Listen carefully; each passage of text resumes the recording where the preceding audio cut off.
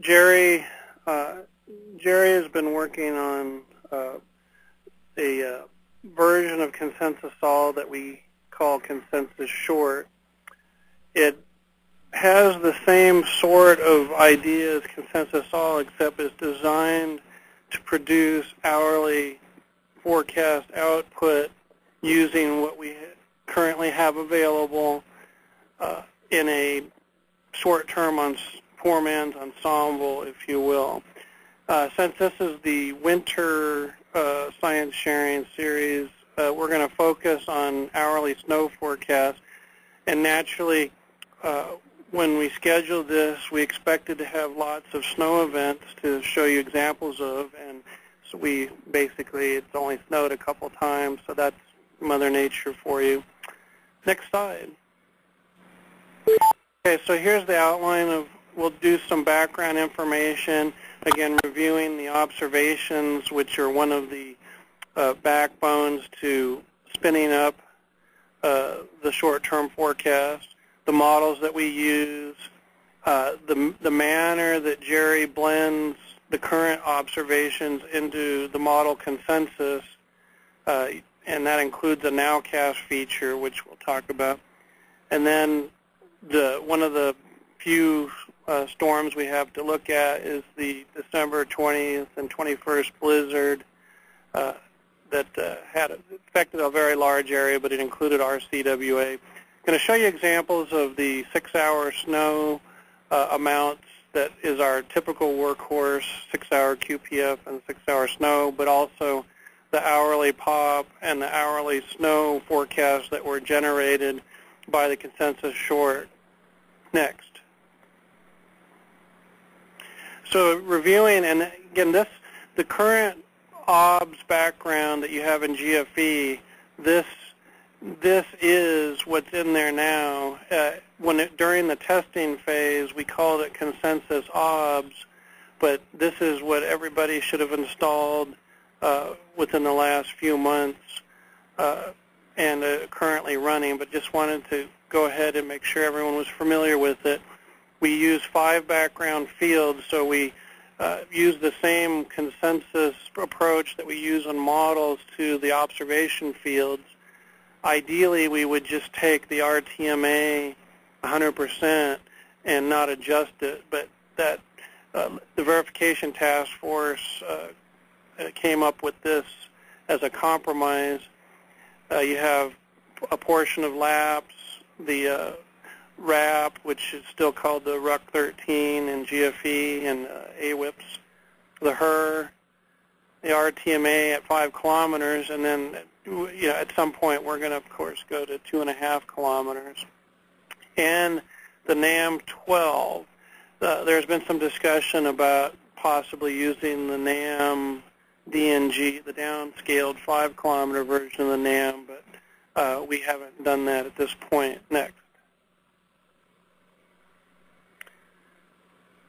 So the consensus product for each parameter is run every hour, and we go out 24 hours for these following elements. As you can see, temperature, dew point, RH, wind and wind gust, sky, pop, QPF, and snow amount.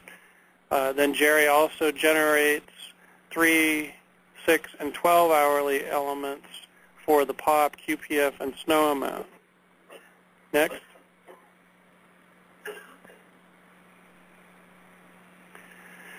Some of these slides are very data dense, but here is the composition in general of consensus short. There's a part, and we'll get into the details in a second, there's a part official, and so we retain a portion of the official each hour for 24 hours. We have the observations, and we'll also discuss in detail that some of those observations are advected by the mean wind in the 857 and 500 layer. It's not the entire layer, but it is the average of those 3 winds. And we do that for pop, sky, QPF, and snow. And I'll show you how you would advect an OB, or we'll talk about that. There is persistence, which is the OBS for all other parameters like temperature and dew point and wind. Those are tweaked, though, based on the 7-day mean diurnal hourly variation. So you wouldn't necessarily want to replace use the 17Z temperature and then put it into 18Z without adjusting it for what would typically be a small increase, say a degree or so. So the easiest way to do that is to look at the last 7 days of hourly changes and apply that. The HER is weighted twice, kind of like we weight twice the European in our consensus all suite. Then we also use the RAP, the 2.5G lamp. We do use our local workstation wharf, only one version, the 4-kilometer ARW version. And then we use the national ARW and NMM 4-kilometer models, both the 12-kilometer NAM and the 5-kilometer downscaled version. And then we use what we call the adjusted LAV, which is the ramp, the RAP, or RUC 13, and still what we call it in GFE, adjusted by the lamp stations, much like we do the adjusted MET and adjusted MAV. Observations dominate the weightings in the first 6 hours of the forecast, and we'll get into that more in a second. We also have bias-corrected version, which we're not going to discuss here, but it's essentially the same thing except using all the bias-corrected versions. That one's a little trickier because Voice Verify only produces bias corrections every 3 hours, but Jerry has found a way to account for that on an hourly basis. So it actually does a bias correction out in 24 hours. Next. So some of the gory details, just to give you an idea of how things break down.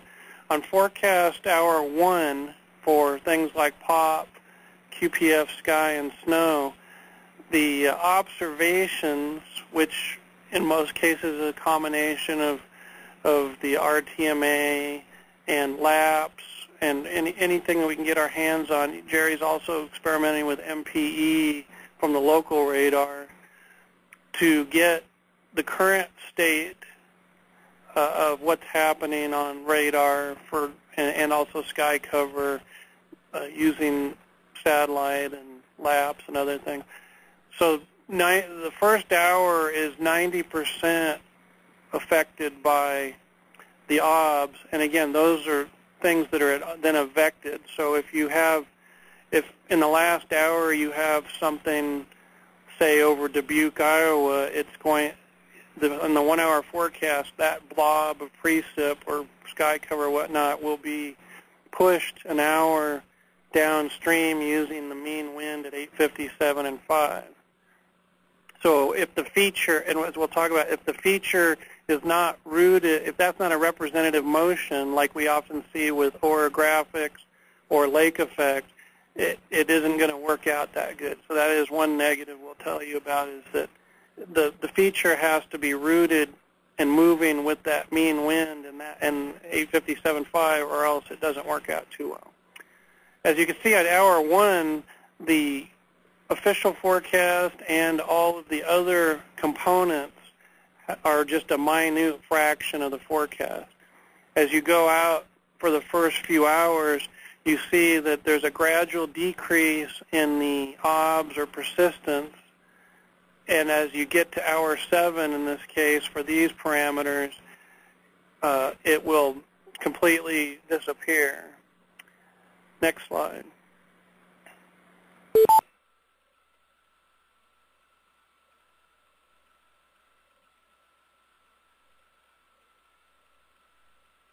So for temperature, dew point, wind gust, the more standard parameters, the phase-out period actually is only about 3 hours instead of 6 or 7.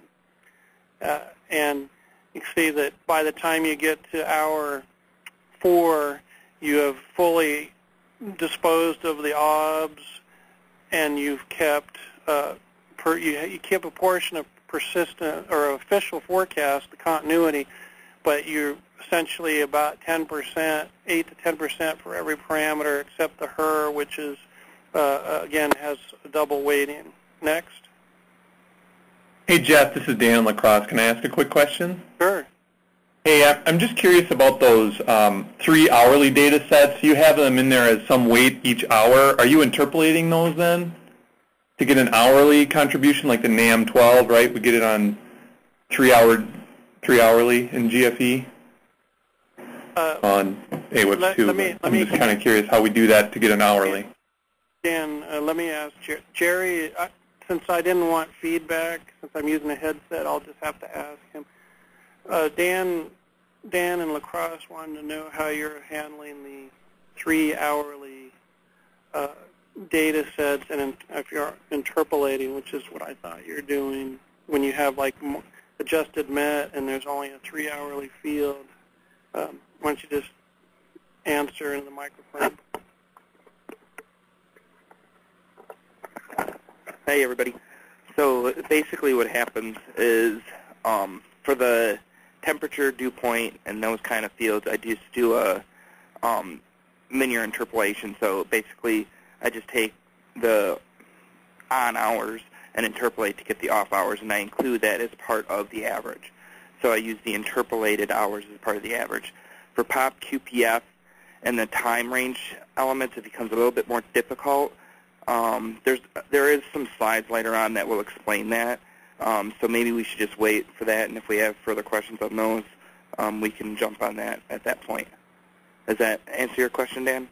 Yeah, that's fine. Thank you. Yep. Okay. So we showed you the short term. As you go out in time, you start to lose certain parts of the data set. So I wanted to show you the impacts of that. The HER goes out 15 hours, and then we lose it. So it was, obviously a double weighting, and then drops out. So as you get to the later portions of the forecast, 16 to 18 hours, you're looking at roughly 10% weighting for each parameter, including official.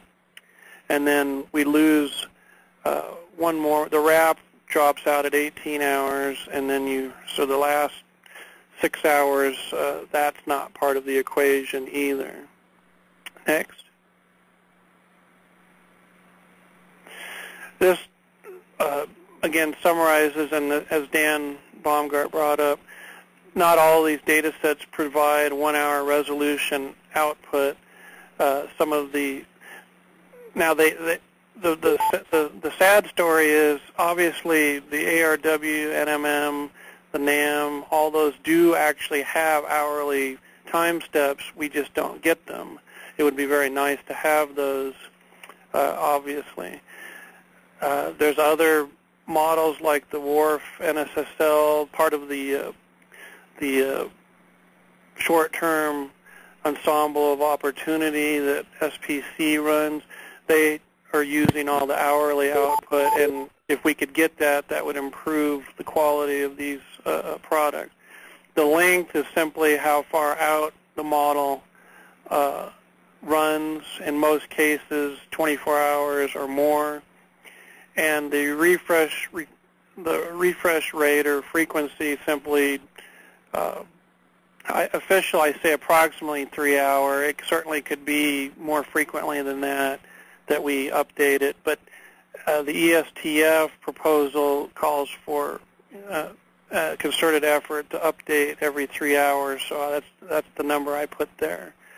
And everything else is there's several that are updated every hour, but in our case, our local workstation WRF is every 3 hours, and then many of these other models update every 6 hours. We don't necessarily get them in AWIPS or GFE every 6 hours, like the ARW and NMM cores, I believe, are run every 6 hours. So I put that in there as 6, but again, that's not necessarily the current state. It would be more of an ideal state. Okay, next. So here Jerry talks about how he generates pop and the weighting that we use for the first 6 hours. So again, if precipitation is well behaved and is moving along and has a long history, and the RTMA and labs are handling the hourly QPF pretty well, and it's measurable, then you will get a pretty good signal. If something's developing rapidly like convection, obviously there's going to be spin-up problems, which is something that we often deal with. The other issue is that even though the HER is getting better at spinning up precip, there's a roughly 4 to 5 hour delay that we'll talk about in actually getting the current run, which also causes spin-up issues. So the observed precip grid is advected along using the average of those 857 and 5 winds. We don't have an hourly QPF for every model, so since this POP is generated from models using QPF, Jerry fragmented the grid into hourly QPF. Now, that's not ideal, but there really isn't any way, if a model has a 3-hour QPF, the best you can do really is divide it into 3 and assume that it fell equally in those 3 periods. That isn't the case, but there really isn't any other way to account for it. In this case, one of the big things that you should note is the QPF is not like how we generate it in consensus all. In consensus all, we tied the POP more to the QPF amount because we were harnessing it for more of an extended forecast, where there certainly is some relationship between QPF amount and POP, so that if more models are producing a 1/4 inch of liquid, your confidence in getting only 100th is higher. But in the short term, that doesn't work very well because, again, you only need 100th, so tying 100th to the way that we do POPs and extended is that you need a 500th of amount just to get a 50 POP. 70 POP would be a 1/10 of an inch. But in the very short term, basically you want to tie it to just 100. So the POP, if a model has 100th, the POP will be 100% for that model. Otherwise, it will be 0, which is the way our smart inits were created prior to the entire extended forecast process.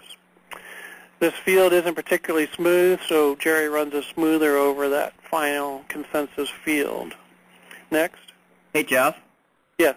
Yes, Phil at Sioux Falls. I got a question about that with the POP.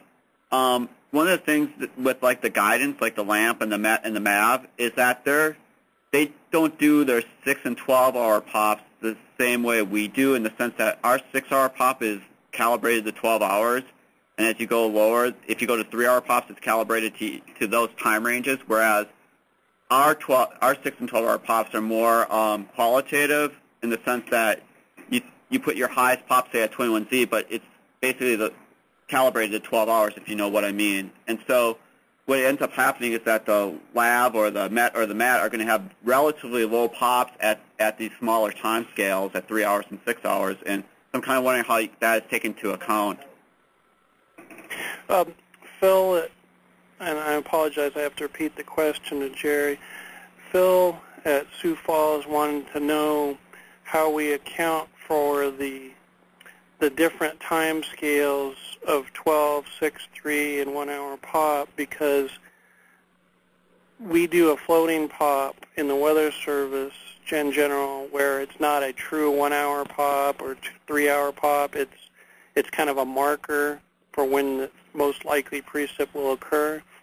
And so he wanted to know how you're handling things like the 3 or 6 hour adjusted MET pops because those are much lower than a 12-hour pop. He said Jerry's answer is I don't use them. So we're actually he's using to get the hourly pop, he's just using QPF to generate the. So he's just dividing up the QPF that the MOS generates into. If it's a 6-hour QPF, he divides it by 6, and then generates the same pop for those 6 hours. I don't know if I'm explaining that correctly, but so we're not actually taking the 3 or 6 hour MOS pops, even though they're available, we're not using them. So to understand, you're just using the QPF out of the models itself, and basically doing like a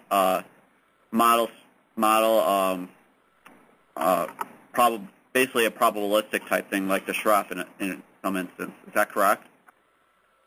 He's saying, or are we using the same approach that the Schreff does, basically? Yes, very similar is the answer. The difference is if there is a 1-hour pop. If a 1-hour pop is available, he uses it. Otherwise, I would say jerry rigs it, but he likes me to say Jimmy rig instead.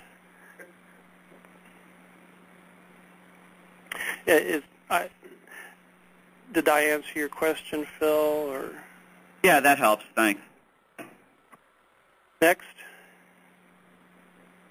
Oh, it already is next. Okay, sorry about that.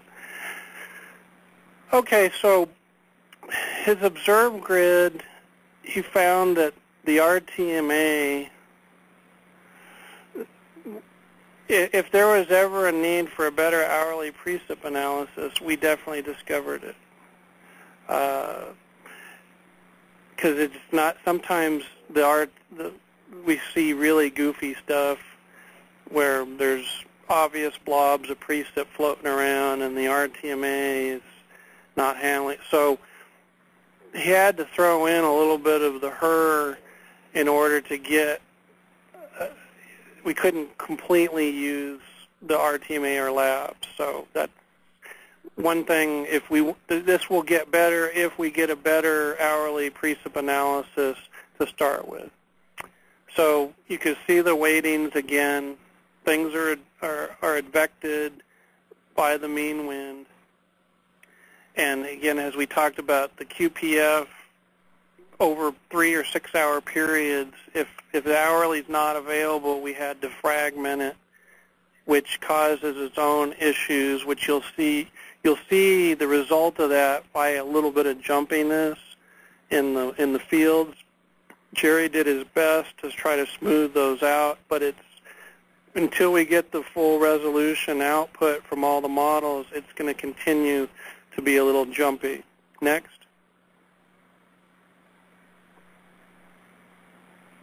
Hey, Jeff? Yes. This is Ken in Wichita. The Yes, sir. question I had was, have you had, I guess, enough events to see how much this might dampen out, like extreme events, this type of thing? You know what I'm asking? The answer is no. The answer is no. I don't think we've seen enough extreme events to I'm going to show you an example of a pretty extreme event here shortly. The fourth biggest snowstorm ever at Madison. So I'll leave that up to you to decide. Okay. But we definitely need more events. Okay. Yeah, I'm just curious because the Yeah. consensus tends to dampen out the extremes and all that. I'm just kind of wondering how well this works compared to that.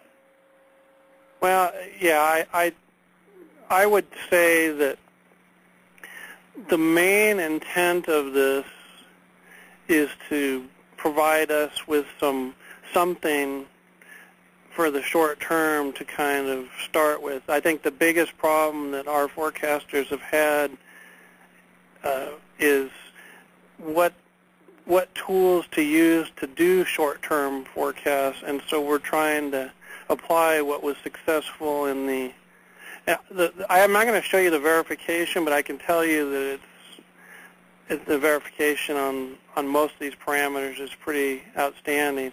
I don't have really good QPF verification or snow verification yet because it doesn't snow anymore in Wisconsin, but try living down here. Yeah. So looking at the 7 to 24-hour period of the forecast, we just about equally weight the consensus of the available guidance. We've doubled the HER, and we're thinking about doubling the adjusted LAV, which is the LAMP, because it's one of the top performers as well. There's a heavy weight in hours 1 to 6 in the current observation, which decreases each hour until it's gone at 7 hours, and then the basic parameters that are handled a little better by the models, temperature, dew point, wind gust, we tweak that in the next 3 hours only. And again, we've talked about the 7-day running average of the diurnal hour-to-hour change is essentially what kind of like what Tim Barker does with diurnal from OBS, where he's averaging a period of time, and so Jerry just grabbed the 7-day running average. Again, around here this time of year, we typically would go up 3 degrees from 15 to 16 Z on temperature. So given we wouldn't necessarily want to use a CLIMO, I guess we could use an average between CLIMO and the last 7 days. We could do something like that, but we haven't yet. And so we'll tweak something, but again, that only has a big impact on temperature and dew point for the first hour or two, and then it's after that, it becomes very model driven. Next.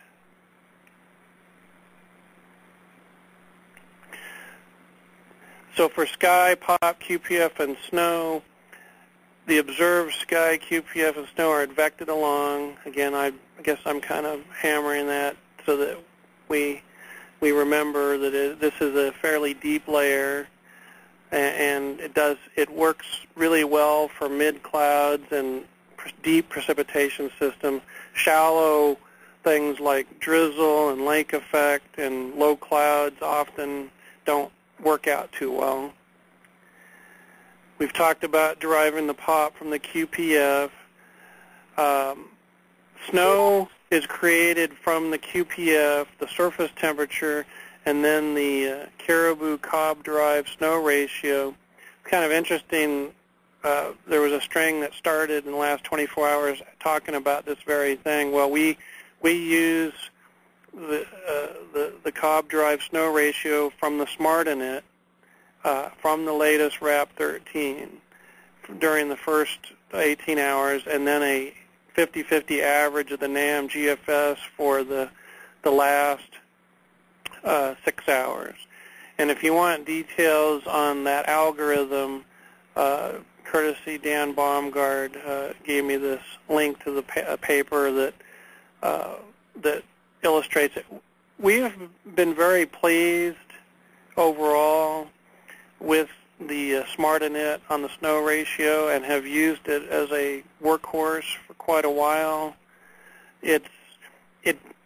The one caveat is when you get stronger winds, you tend to, per the Rober technique, you tend to get compaction, and your ratios often with cold storms will be overdone. I didn't realize, and maybe Jerry didn't either, Phil was talking this morning about how HPC has a snow ratio that's available in GFE. So we should probably incorporate that as well. So Jerry's shaking his head, yes. So Phil, thanks for that tidbit. I wasn't aware of that. Hey, Jeff. Yes. On your second to last bullet there, am I reading that right, that the rain-snow line is determined only by the surface temperature? That's not correct. it's the entire, it's the smart init, which looks at the entire column. Now, I'm not an expert at the Cobb snow ratio. If someone else wanted, but I can tell you, I know from looking at it, it zeroes out very close to the 850 zero line. So I mean, it has very detailed information about the temperature profile with depth. We also have a secondary check on surface temperature based on our grids that kind of accounts for, I mean, we've all seen situations where the model soundings are ideal until the surface, and then they may be off a few degrees. So Jerry also, in addition to the Cobb technique, check, and we have a slide talking about how he accounts for snow amounts based on the actual surface temperature we have in the grids. So does that, I know I'm rambling here, but does that answer your question? It is definitely not just the surface temperature. Okay, that's what I thought. Reading that bullet, I thought that seemed what it was trying to say, but I just wanted to verify that. Yeah, it uses a combination of the snow. It takes the snow ratio with the. What it really does is it looks at the snow ratio and the QPF, generates a field, and then that field is tweaked by an algorithm on the surface temperature, which we'll show on a later slide. Next.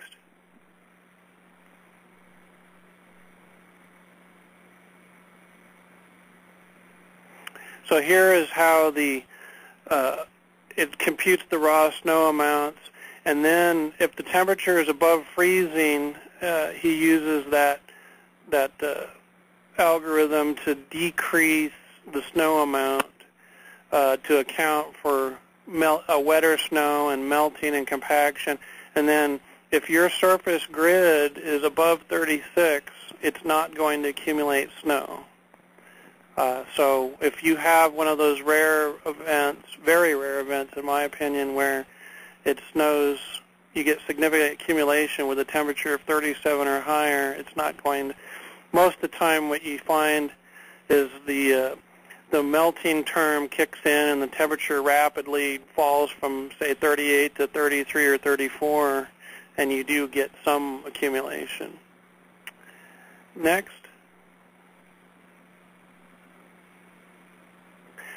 So the way Jerry does this is the 1, 3, 6, and 12-hour grids, at least for QPF, are consistent. So if you use 2, 3-hour QPF or snow grids, you're going to end up with the same amount as the 6-hour. So that's just something that we might want to make sure. Okay, next. Hey, So I'll show you some Jeff? example. Yes. Sorry to bother you. I just wanted about the 6-hour QPF and snow. You know, current guidelines are that if you have a certain pop, you have to have QPF and all that jazz. Do you know, I don't know the answer to this, do you have to have QPF for every pop over a certain value at the hourly level? Is there any guidance on that? Well, at this time, there is no requirement to do anything other than a 6-hour QPF or snow. So what we have found, though, in our own local finalize is that if you, it was designed for a 6-hour world. So if you have hourly pop and QPF, it will add or it will freak out and do funny things with your grids. So my suspicion is that this is something we'll have to attack. But at this point, the ESTF guidelines only talk about 6-hourly snow and QPF, and so my suspicion is if you do hourly products, you will run into issues when you finalize, depending on what your finalized script is like, because I have seen them here. I'm hoping that answers your question. I think so. The reason I asked is if you have a guideline that you have to have every pop greater than 55 has to have 1/100th of an inch, and you do it hourly, then that means every 6-hour QPF is going to be minimally 6/100ths of an inch, which may or may not be true. Certainly not true in winter a lot. So you could end up with a huge positive bias on QPF and snow amounts. That's why I asked the question. Yeah, I haven't seen that behavior locally, but it's an interesting. And everybody's looking at me here because they can't hear the other end of the conversation, which, in retrospect, I've done these talks before where there's a phone on and then there's a 2 or 3 second echo, and I can't, I'm not able to block that out, so I apologize. They were just wondering about if you have a 60 pop for 6 hours, is it going to throw in 100th every hour in the finalized script, because you're required to have, so you may only think there's going to be 100th, but it ends up being 600ths because each hour. You see what I'm saying? Okay. So let's go. This is the 4th biggest 2-day snow ever at Madison, and we'll show you examples of the 6-hourly snow, the hourly pop, and the hourly snow. So to remind you, this is the track. We had a period where it was deepening about 1 millibar per hour for about roughly 15 hours. Went from like 997 in southeast Kansas to 982 around Chicago. And hitting it one more time shows you where the swath of snow affected our area. Obviously, it went all the way from back in the Kansas-Nebraska area, crossed Iowa, and into. But I'm just showing you the portion which was roughly greater than about 12 to 15 inches in our CWA. Next. So again, the 2-day totals, a couple of different maps. The GFE version, once you start getting into the dark blue, you're up around 9 to 12 inches. Madison is the 15, at least on this point, in the city, 15.6 inches was what, it should kind of give you a reference. There's some white areas out around it where we had cooperative observers and reports of 20 inches or more. Moving on. So we got snow on the evening of the 20th. It started around 8:30. By 10 o'clock, it was moderate. Had a 1-inch snow increase at 5Z. Went to S+ for a couple hours. Threw in some thunder snow with a couple of 2-inch per hour reports, the 7 and 8Z. Then there was kind of a lull where it let up for a few hours to fairly light snow. So this first round was very wet, about a 10-to-1 ratio. So we had 8 inches with 82/100ths of an inch of liquid from 0 to 12Z. Next. The next round, another depth zone set up, and it started to cool off and get windy. Had moderate to heavy snow for about 5-6 hours. Had a few more 1-inch snow increases. Got kind of windy, so some of these obs, they didn't report a snoiker or a snicker, as I remember when they used to spell it out with an O on the snow increase. So this round was a little more typical wetness. Had a 14-to-1 ratio, another 7.2 inches on 1/2 an inch of liquid. Did we officially meet blizzard criteria? No. But it gusted to 30 knots for 12 straight hours. The visibilities were back and forth between 1/2 and 1/4 mile in snow and blowing snow. So it's one of those typical tough to verify, even though the conditions, you get 15 inches of snow and 12 hours of 30-knot gusts, but you can't seem to actually verify by the book. So a gust of 36 knots at 4Z. Next. So here's the 0Z run of consensus short, the 6-hour, a 6-hour forecast. What I'm going to do on all of these screens is compare reality and the forecast. You're going to notice some interesting things here based on the high resolution, low level temperature forecast of some of these models. Pick up the Mississippi River. You'll see Lake Winnebago stick out real nicely, which is just north of our CW. It touches the Fond du Lac area, which you see 2 zeros up in the northeast part of our CWA. The one on the right is Sheboygan, and the one on the left is Fond du Lac, and that the Lake Winnebago extends just northeast of Fond du Lac up into Green Bay's area. So you'll notice a hole in the snow amounts up there because again the lake was pretty warm, both Michigan and Winnebago, so the models were going above 36 degrees and zeroing out the snow, for better or for worse. On the left, you see a K Madison that shows how much liquid fell in that 6-hour period and how much snow was measured at 1.9 inches.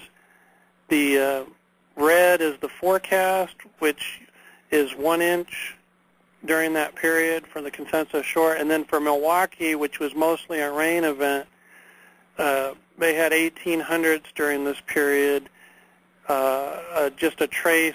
There was a brief mix of snow, and then it went over to rain. So they were forecasting nothing, and they basically just got a trace.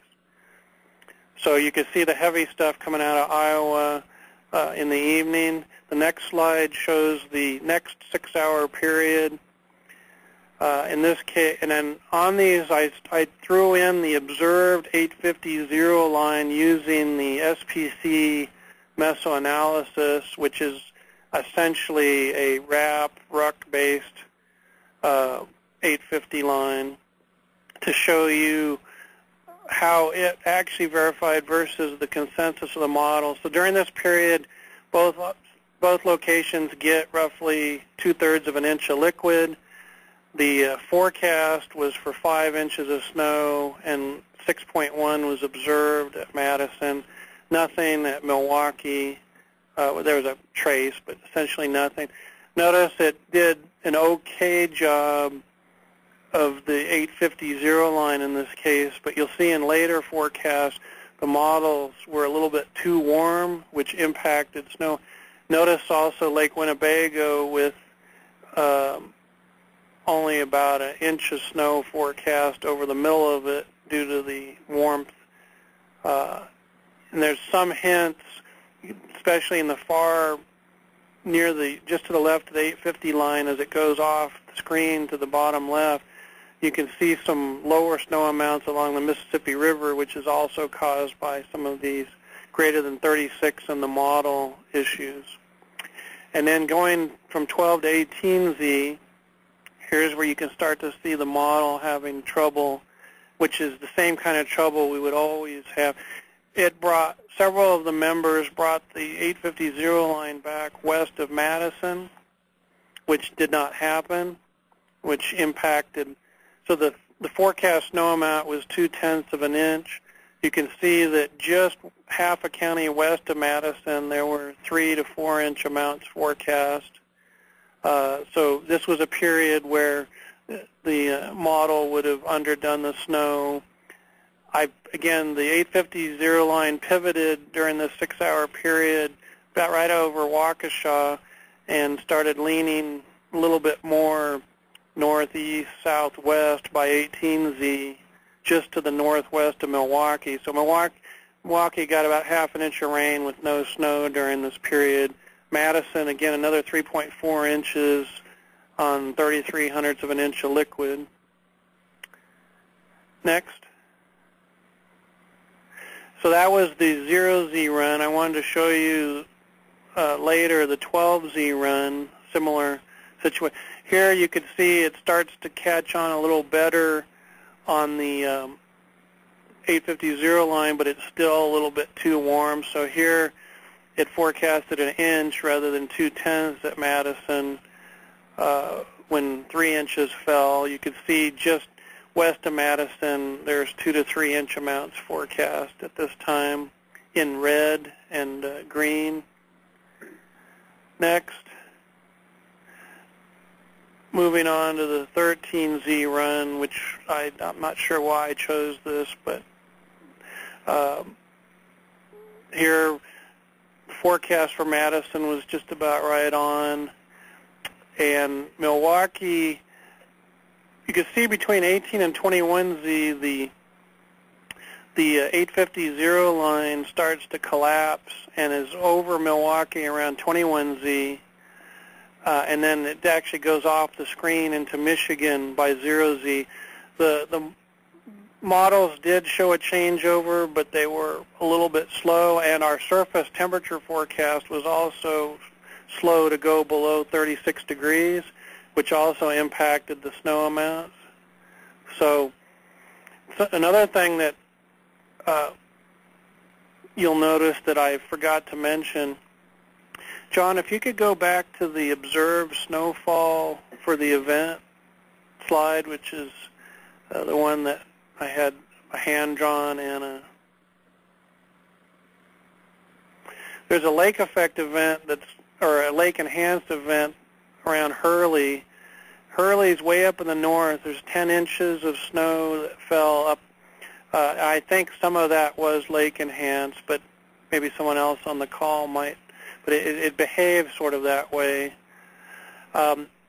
You'll notice that the model does a pretty good job of having about 10 inches in a fairly small area right there around the northern part of that county, which name escapes me.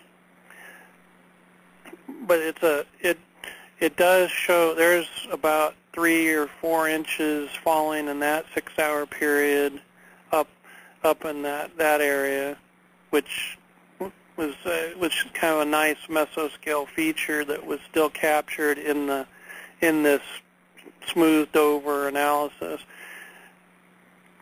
So during this period, Milwaukee got mostly rain, but they did get an inch of snow before 0Z, which was not forecast by the consensus. It was kind of slow, and the models itself were a little slow to collapse the 0 line. Next. There you can see a 6-inch amount in 6 hours up there in the Hurley area, pretty well captured. And then the heavy snow band is shifting towards Milwaukee.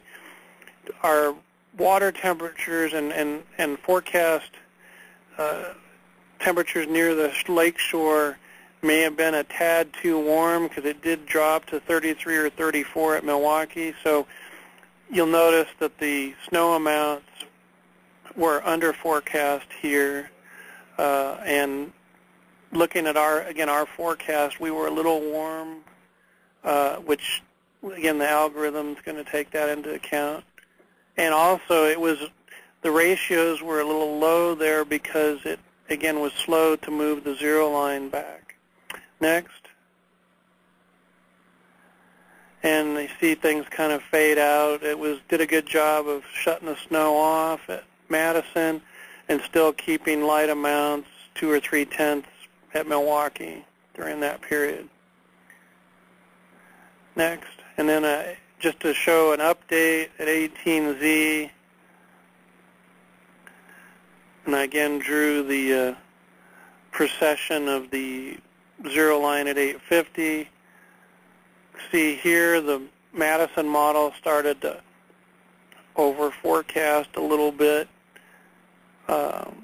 when the event had already pretty much looked like it was peaking at this time in Madison. Next.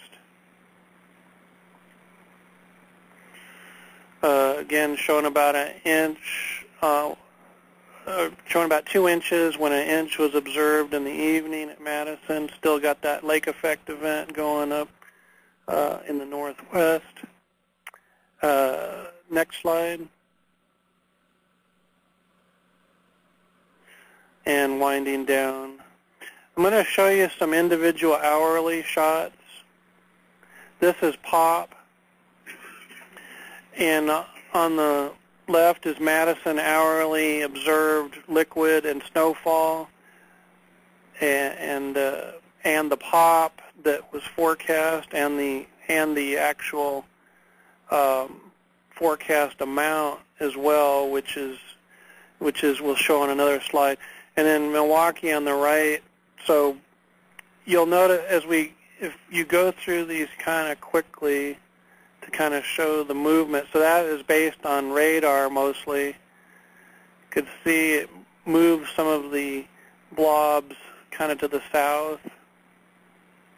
And then you gradually start to see an adjustment to account for a merging of reality into the model world. So the model starts filling in some of these areas that weren't actually snowing on radar.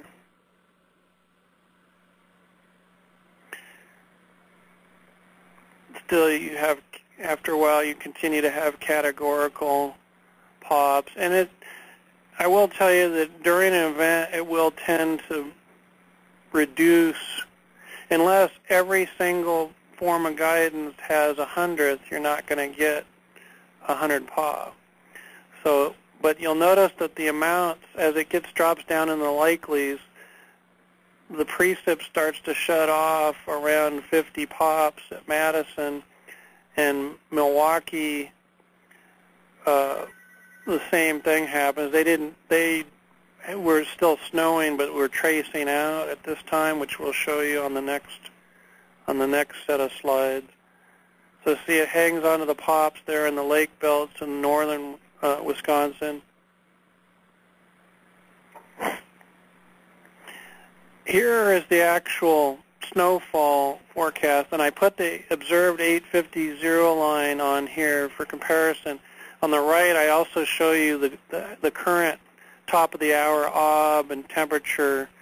So Madison's 33, half a mile and moderate snow, moderate rain at this time, and 41 at Milwaukee. And the hourly liquid is on the left again to compare between the forecast and what was observed. So they got a tenth this hour at Madison, and 4/10 was forecast.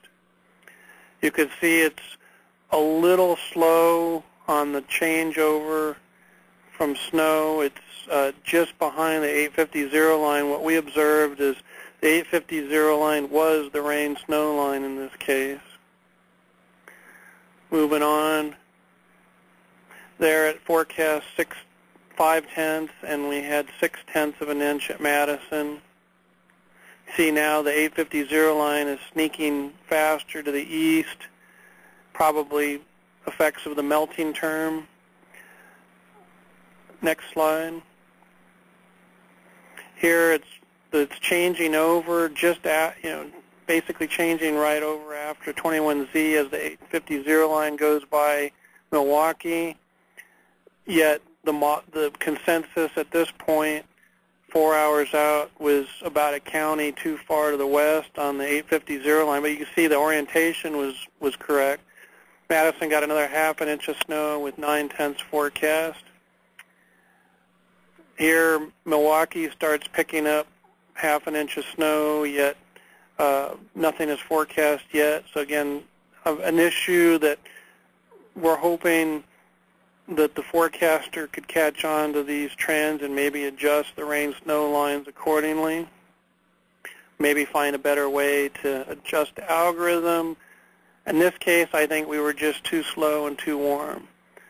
Here, Milwaukee already picking up an inch of snow when the changeover line was just approaching. Madison, on this 18Z run, the forecast snow was a little overdone at Madison, so you notice a consistent over forecasting of about half an inch. Next.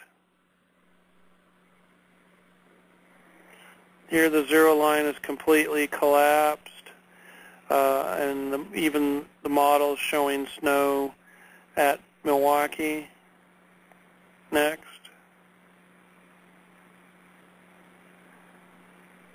The storm's starting to wind down in the evening next. Just continue to gradually progress. You see it starts to let up at Madison.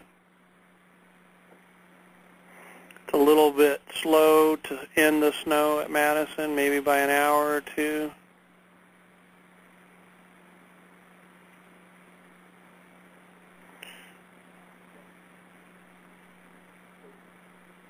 Very good. Just as you can see, it keeps the lake belt going pretty well up there to the north. So summarizing what we found, I think that consensus short does create realistic hourly snow grids. What we see is the usual timing and location issues. So what you see may be off a couple, 3 hours or a county or two. So it does a pretty good job of representing things. Can you use it, just load and go and not expect any issues? Obviously not, but I think it's surprisingly good at generating trends that you can communicate to customers. The rain-snow line is subject to model errors, and we only have a couple events to look at, but it's the same kind of issues we always run into with the rain-snow line. When you try to slice the cheese this thin, you know, we're pretty good at looking at 3 and 6 hour changes, but when you do hourly, these lags they probably look a lot worse than they are. So another thing that is definitely an issue that I know that I've talked to some people that say that they're doing a better and better job with time in accounting for spin-up issues with precip with the HER. But if we don't get the HER until 4 to 5 hours after the runtime, those improvements in the spin-up issues can't be harnessed in this product. So we still have to depend on a kludge of doing our own precip spin-ups because we don't have access to the model soon enough. And again, I'm not sure if I'm explaining that the way I want it to come out, but we need to work more on the observed precip fields. We've found some issues that become very critical.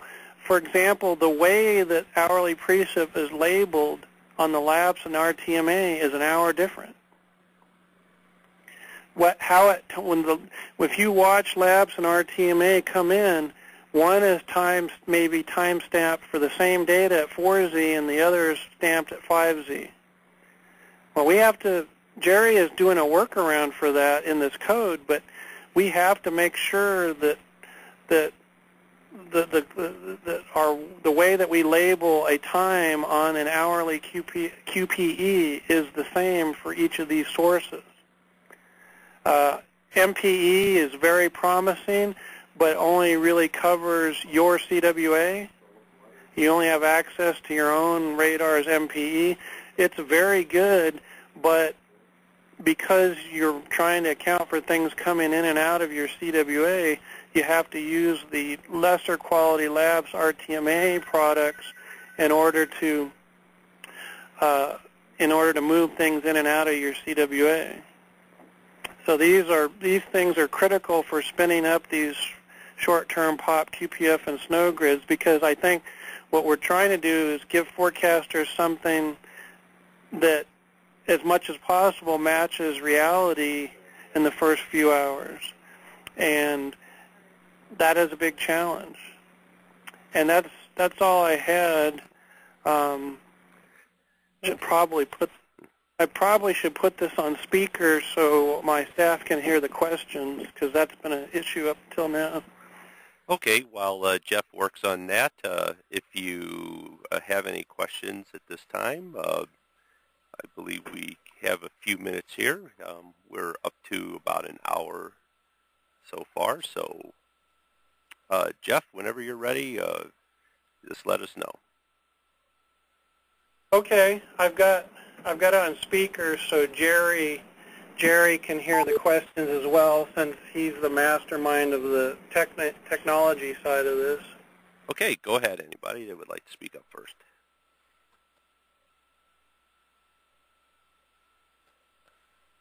Hey, Jeff, this is Gene.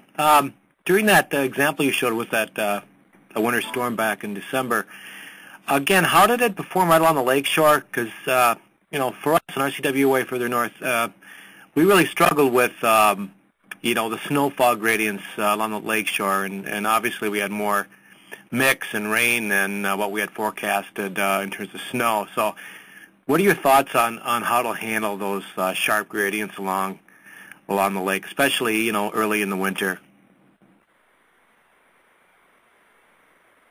Well, in this case, I think that for the bulk of the event, it was very conservative with snowfall amounts. Now, granted, I say it under forecast at Milwaukee, but they only got a couple 3 inches, and for the most part, it just was a couple 3 hours late and that some of that was our own fault, because we, as you know, once you get the 850 line and you get that deep melting layer, the melting term will quickly drop temperatures from mid to upper 30s to about 34 or 33, and then with moderate to heavy snow, it'll accumulate. We kind of, with our typical interpolation schemes, our temperature went from 37 to 36 to 35. That kills this algorithm because it really reduces the amounts, and as you know, the drop is usually within an hour or so when it really kicks in the melting term. So I don't really know how we would do a better job of that. I think that it was very conservative, and if you're worried about over forecasting snow amounts due to rain near the lake, I would think that you're not going to run. This is going to be pretty conservative. I know I'm kind of rambling here, but I don't have a good way to come up with those gradients near the lake shore because I think that in some cases it's much finer than even 2.5 kilometer resolution we have in our grids. Right at the shore, it can be raining when at the airport in Milwaukee, which is not that far inland, it could have already gone over to snow. I'm not sure how we're going to be that good. Understood. Yeah, I thought overall, even with those limitations, what you showed was pretty good. So, okay, very good. Thanks for the insight. I think a bigger issue is how many of us, we ran into this along the lakeshore before when it is a cold storm with accidentally having people click near the shore and getting a lake grid and it shows no snow. The way it is now, things like Lake Winnebago and Lake Winona and Mendota around Madison, any place that you have a fairly large lake, the Mississippi River, in the early season, it's going to minimize snow amounts around those. So the tendency probably would be for forecasters to want to smooth that out because they don't want that kind of detail in. But frankly, until there's ice on the lake, it's not going to accumulate. So it's a real issue, but it probably doesn't give the message we want. So I see a lot of people smoothing those out and letting it snow over Lake Winnebago, for example. One last comment is we are testing consensus short in a few offices, and it's, there is long-term plan to disperse it to everybody.